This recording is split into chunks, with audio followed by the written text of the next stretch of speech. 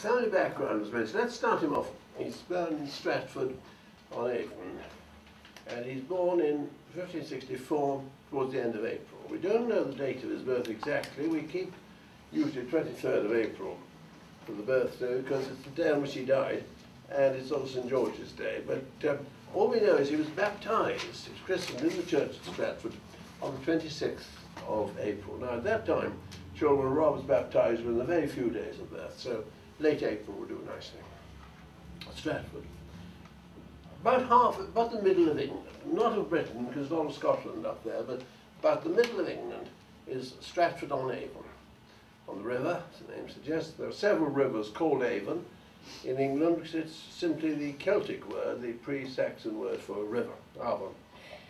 And now it was a small market town, a very typical English institution, somewhere between the great cities like London, Norwich, York, Bristol, those days, and the villages. It was an urban centre, a small urban centre, for the villages and farms around it. The sort of place with a weekly market where the people would come in from the country with their produce to sell it in the market and get the stuff they needed made. So it was a place that supported very largely craftsmen of various sorts. Now I wonder, does anybody know Midsummer Night's Dream? Yes. At all? Yeah. Okay. Remember the mechanicals there, the labourers who were doing a play?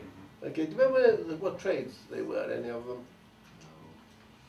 The carpenter, a joiner, wasn't there? Tailor, tinker, a weaver, a bellows vendor. But exactly, you see, the sort of people. In Stratford, they weren't, those aren't ancient Athenians at all, they're Stratford workmen. You come in with your load of eggs to market, you've got a hole in the kettle, you take it to tinker, or you take it, perhaps your bellows for burning fire need mending, so you find out Francis Flute, the bellows vendor, and so on.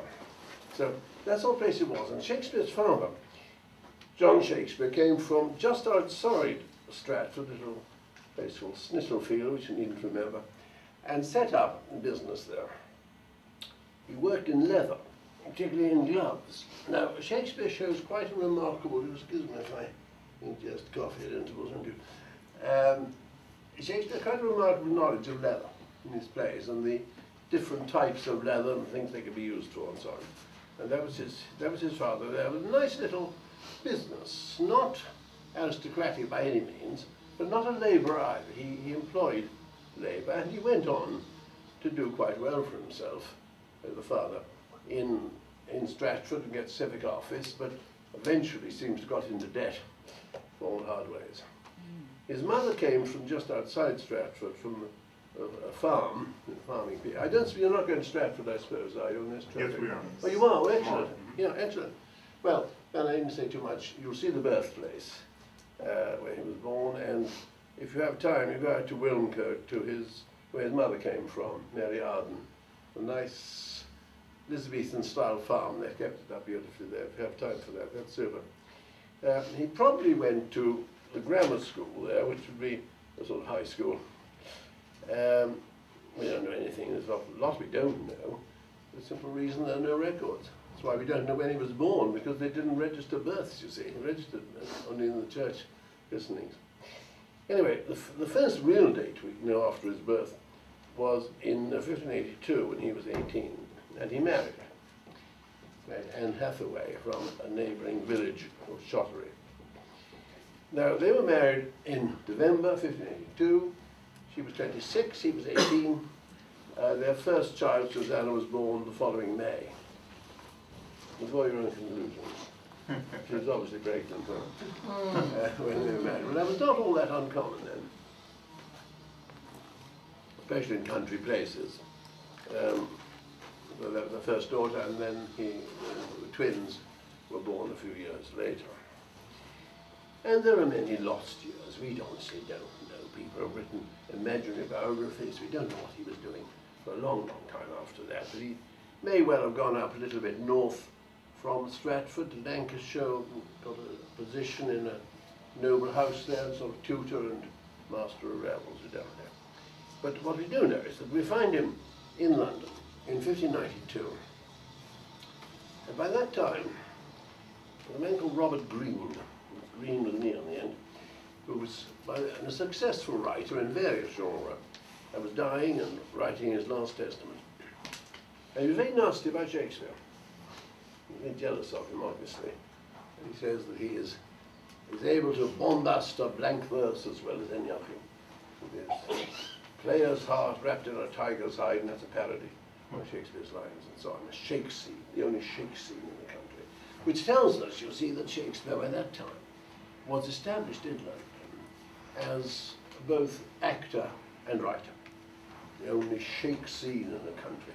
His player's heart and all the rest of it. So successful enough by that time to arouse jealousy in another writer.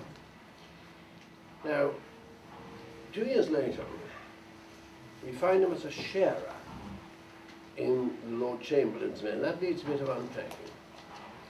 First of all, who were the Chamberlain's men?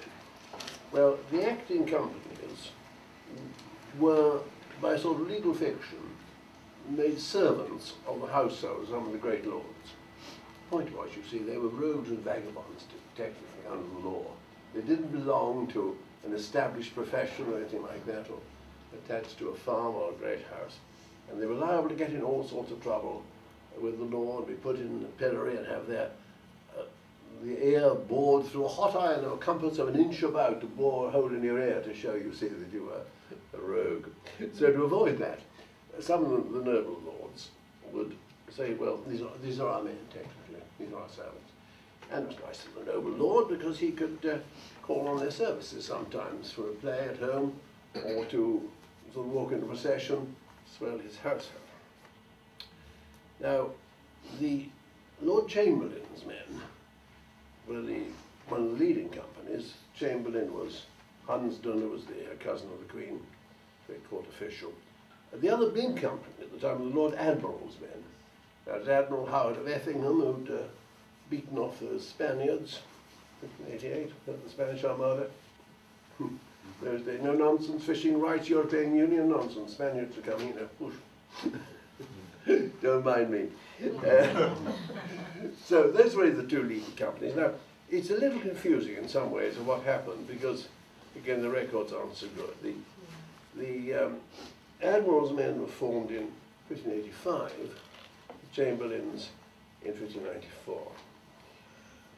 Shakespeare seems to have fluctuated around a bit in those early years between the companies, but eventually to settle down with the Chamberlain's men at the theatre, something called the theatre. I'll come back to that later.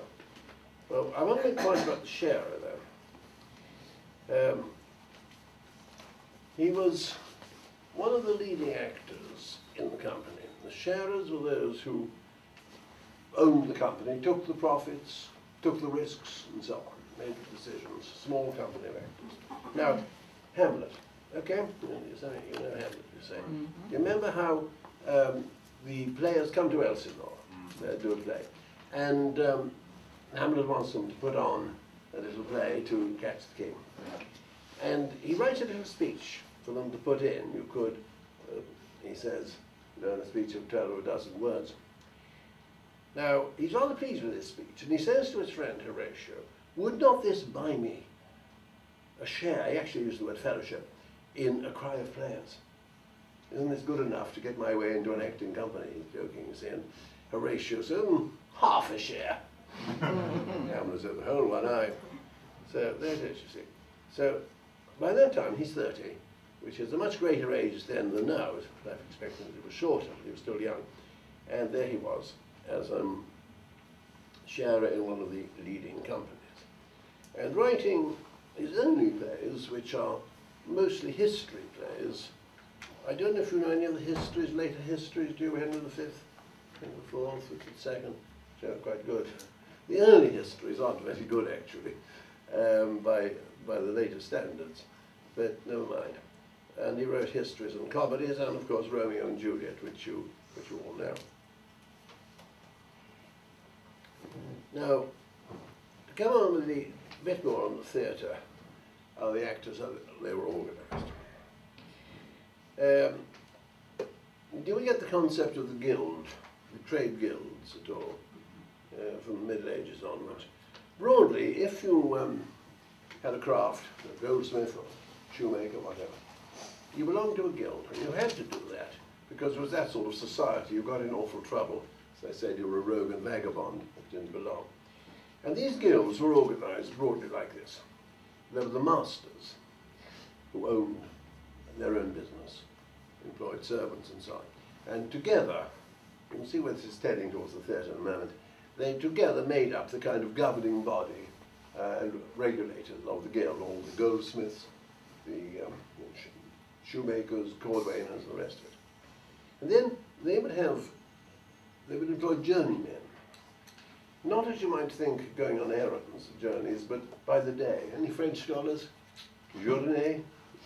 Okay, well, day labourers, as it was. And apprentices. Boys from about 14 or so, whose parents would pay an indenture to the master, and he'd take them into his house, teach them his trade. At the end of that time, they could graduate, as it were, to become fully qualified. And the last piece they made said, you may have a very good pair of boots or a good chair. That was your masterpiece. So if you write this essay, say, this is a real masterpiece. Right? That's where it comes from. Now, let's apply this to theatre. That's how the theatre companies were working. They had their protection from the great lords. Okay. So in a company like the chamberlains or the admiral's men, you had the sharers, like the masters. They were the bosses. They owned the company, and took the profits and so on. There were the hired men. They were like the journeymen. Hired men, they called them in the theatre, who were actors just paid for particular performance. Some of them seemed to have been very good and famous, but they hadn't the money or the skill or a bit of influence to become sharers. And there were the boys, who were like the apprentices. Boys who were taken on. One of the leading actors promised to teach them how to act, and they would act and learn eventually. So that was how the companies worked.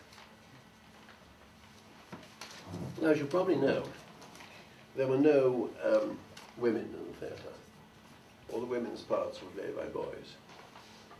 The Elizabethans were curious in a way. They were terribly sort of rough and sort of bawdy and everything in some ways. They had their inhibitions. They didn't mind women going to the theatre. The idea of a woman on the stage shocked them terribly. In 1620, a company of French actors came to London with women. They wouldn't listen. As soon as the women came on the stage, they started hooting and whistling at them and drove them off.